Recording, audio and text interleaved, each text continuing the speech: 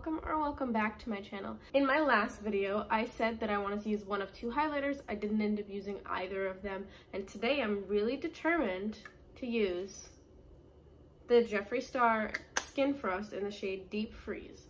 So I'm basing my look today, or I'm trying to base my look around having a really blue highlight. Keep in mind, I have never used this highlighter, so I'm just kind of guessing on how it's gonna look. I have two new palettes to try out. I have JSC Beauty Killer and Androgyny, and I'm not really sure on which one I want to use. I've taken a lot of time to look at these, and Androgyny has these bluish colors, but they look kind of dark, and at the same time this one has still a blue.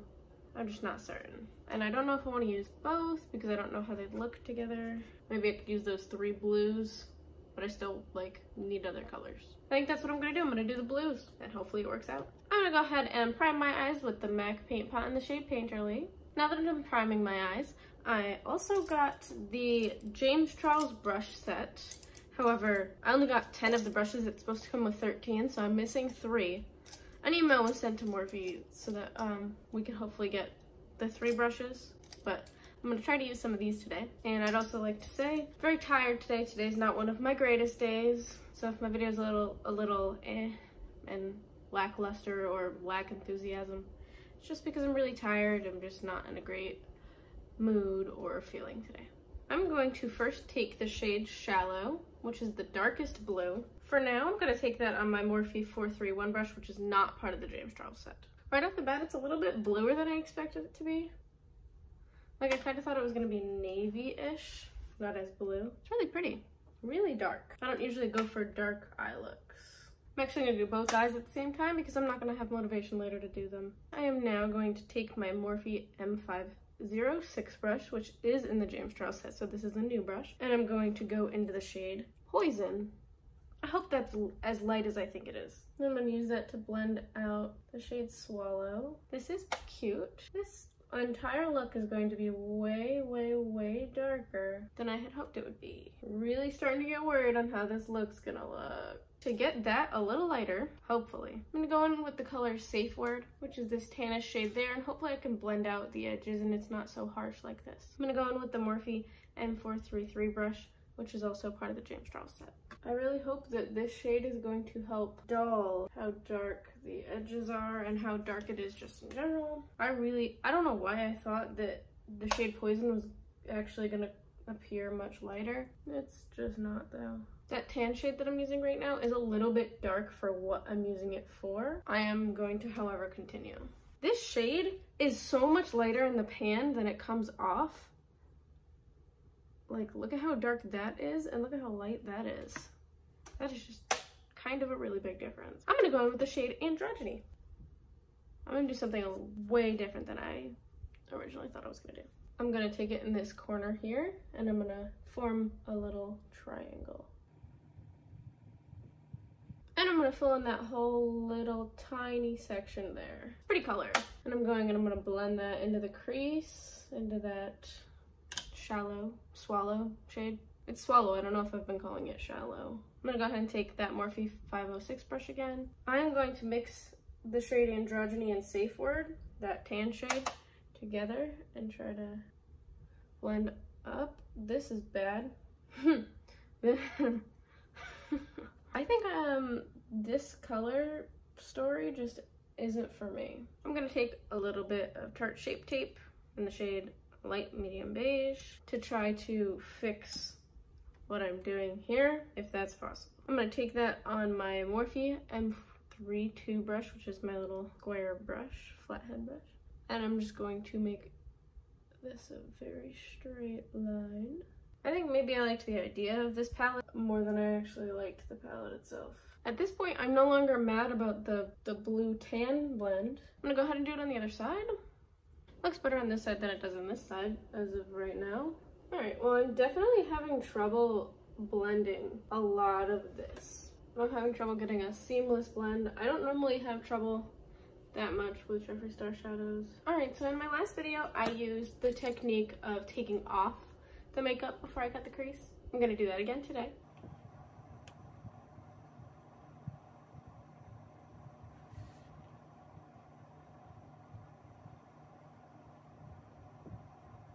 that worked really well on this side. Let me do the same for this side.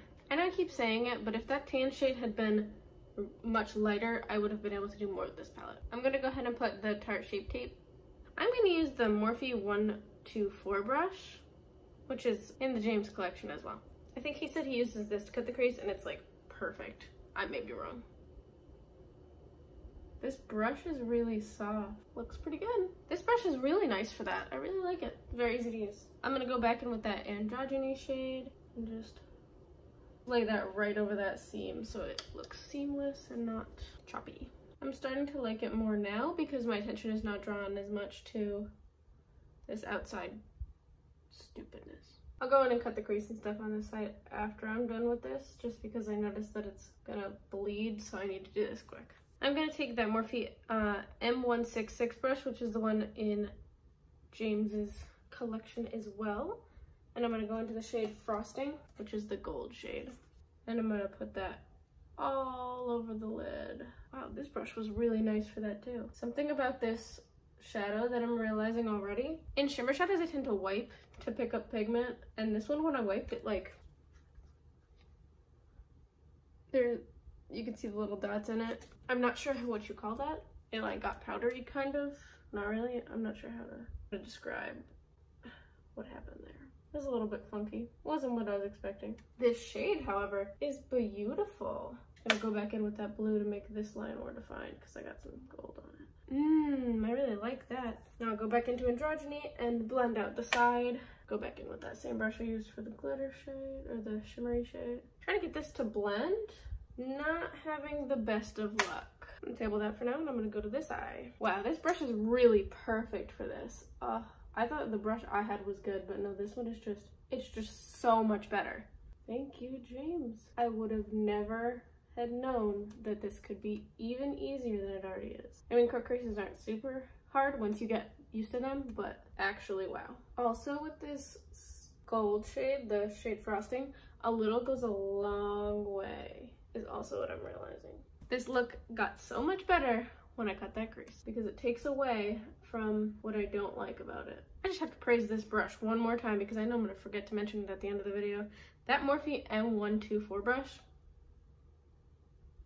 absolute perfection when cutting the crease. Everybody needs this brush. I'm gonna go in with my brow gel. So what I could have done and what I should have done is went into Beauty Killer and grabbed China White because that would have been a way better shade to blend it out with.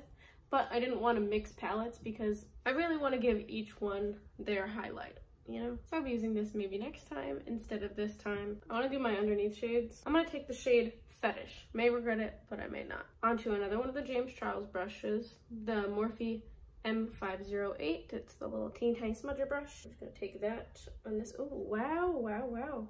That's powdery. Interesting. Real powdery in the pan. Wow. What I kind of like to do underneath the lash line, which I don't talk about very much, is in the outer corner I like to make it a little bit thicker, and then as it gets towards the inner corner, as it gets to the inner corner, I like to thin it out a little bit. This brush is working really well for this as well. I really like this color underneath here. I want to take that Morphe M433 brush I was using in the shade Safe Word. I'm just going to clean it off a bit, and then I'm going to run it underneath here to make sure that the line's not super harsh on both sides. Not taking any new color, just using the fluffiness of the brush. I kind of feel like Cleopatra-y. This is definitely not a look I would do on a normal basis. Now that the eye look is complete, I'd like to review the brushes that I have, because I didn't get them all.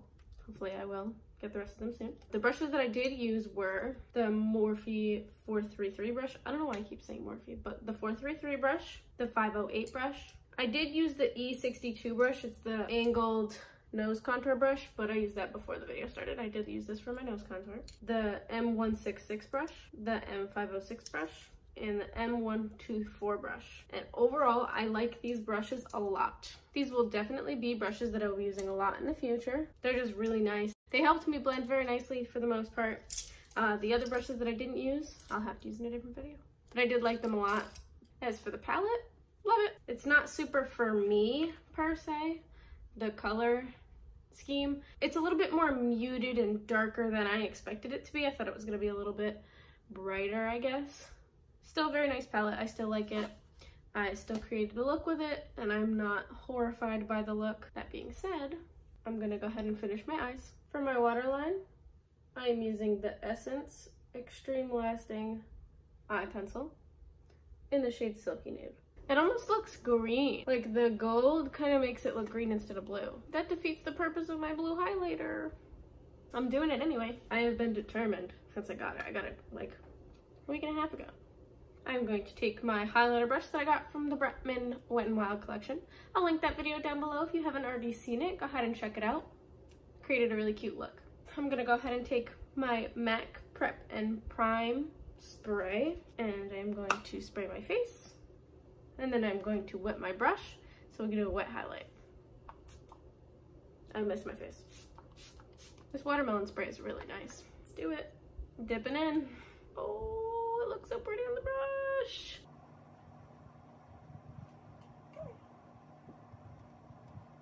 Looking pretty. On camera, it's not really reading blue. Gorgeous. The blue, I'm picking it up here, like I can see it here. I might insert a clip with my phone later so you can see that it's like blue.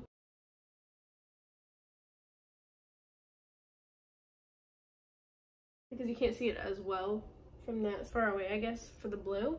I love it. I have overdone it with the highlight, I think. They say when you do that, you should grab your blush brush, and like dab in. It's really pretty. That is blinding. The only thing is, that looks really weird from the front. Taking my fan brush, trying to blend that out. Yeah, that looks really weird from the front. Like it looks like I just have blue lines. And they're not even lines. This one's going like this way, this is going like this way. Like for picture purposes, this is awesome. For art purposes, this is awesome. But for like everyday life, if you look straight on, it looks weird. Like I tried to fix it, but look like I just have blue lines. Not mad at it. I also went in there pretty heavy. If I didn't go in there so heavy, it'd probably look a little bit different. All right, and for my lips now. For my lips, I'm gonna go in with the Jeffree Star Velour Liquid Lipstick in the shade Androgyny, of course, just to match the palette because that's the palette I used today.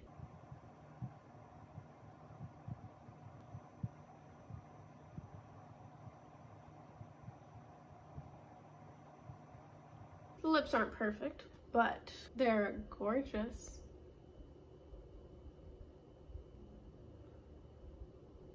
This lip really just glams up any look. I should really do this more often. I feel like this is a really good fall time look. I know that's not the season we're going into, but that's how I feel about it. It's a good fall time look minus the blue highlight. It could have been any other color. Probably would have worked out better if it was any other color. Because like I said, this blue kind of turned into like a greenish kind of color is what it looks like right now. So the highlight didn't make any sense, but what are you gonna do? Thanks so much for watching my video. I really appreciate all of your guys' support in watching my videos. Go ahead and comment down below anything you'd like to comment, anything you'd like to tell me, any looks you'd like to see me do with any of my products. And go ahead and like the video if you liked the video. Don't forget to subscribe. I am posting every single week to the best of my ability as much as I can. I really love creating looks for you guys. I really love reviewing products, and I've got an endless amount of makeup. I'll never run out of things I can possibly do. Just to recap, I really enjoy all the products that I used today, in case you were wondering. If you have any questions about them, you can go ahead and comment down below. This highlight is really throwing me off. It's really weird looking. But bye guys.